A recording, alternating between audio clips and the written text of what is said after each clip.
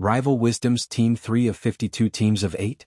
Help make America wiser and kinder with antique quotes that have passed the test of time to make humanity great with words of wisdom to encourage, educate and entertain generations for centuries.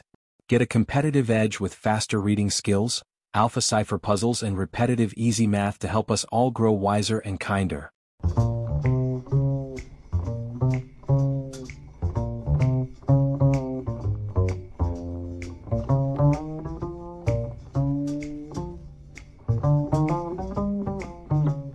Team Quote 3.1 Initiative is doing the right thing without being told.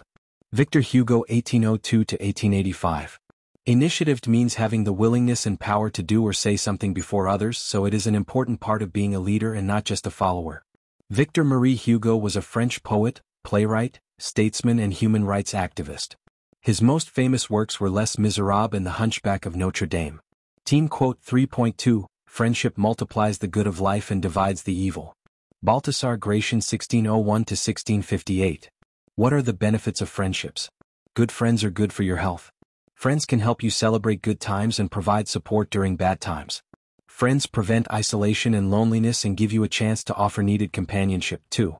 Baltasar Gracian was a Spanish Jesuit priest, counselor to kings, philosopher and author of The Hero and the Pocket Oracle and Art of Prudence. Team Quote 3.3 Good, Better, Best. Never let it rest till your good is better and your better is best. St. Jerome 347 AD 420 AD. This quote is all about pushing yourself to achieve excellence. It emphasizes the importance of continuous improvement. Don't settle for good when you can make it better, and don't stop at better when you can achieve best. It's a call to never be complacent. St. Jerome was a Latin priest and historian, known for his translation of the Bible into Latin and his commentaries on the Gospels. Team Quote 3.4 If you would hit the mark, you must aim a little above it. Henry Wadsworth Longfellow 1807–1882. The next part of that quote helps explain it better.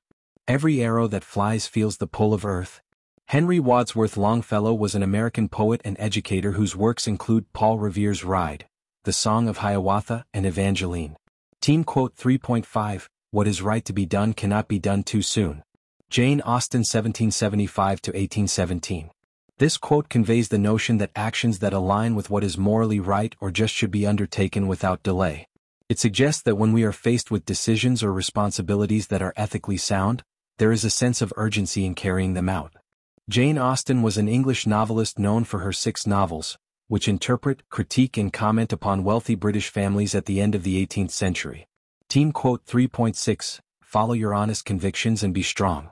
William Thackeray 1811–1863. It means that you have built your character on solid principles such as loyalty, honesty, truth, having checked out the facts, etc., things that when you are called to analyze a certain situation or potential action, you can lean on and these beliefs and convictions will not crumble. William Makepeace Thackeray was a British novelist, author and illustrator born in India. He is known for his satirical works about British society. Team Quote 3.7 Earnestness is enthusiasm tempered by reason. Blaise Pascal 1623–1662.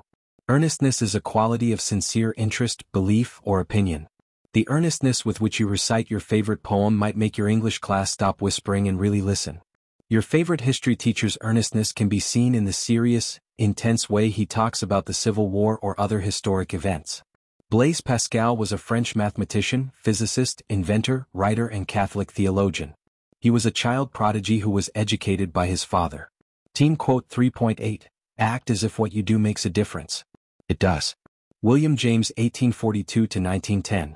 These simple yet profound words serve as a powerful reminder that our actions have a tremendous impact on the world around us, no matter how small or insignificant they may seem.